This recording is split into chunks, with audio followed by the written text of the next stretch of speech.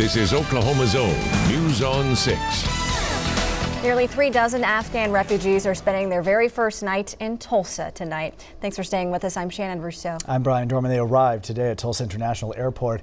News on 6's Dominique O'Neill talked with a pastor who is helping them adjust to their new lives in Green Country.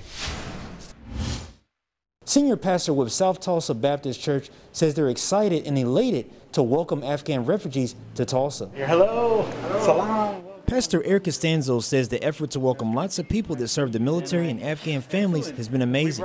He says it's been a cooperative effort with Catholic Charities to welcome our new Afghan neighbors that have made wonderful contributions to help us in Afghanistan. Catholic Charities is working to help find homes for all the refugees and supply them with everything they need to get settled.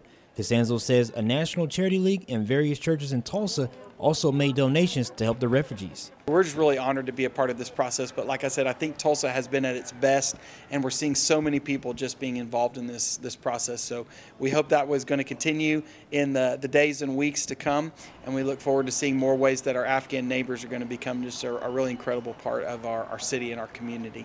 And Catholic Charity says more than 400 Afghan families are expected to arrive in Tulsa by the end of the week.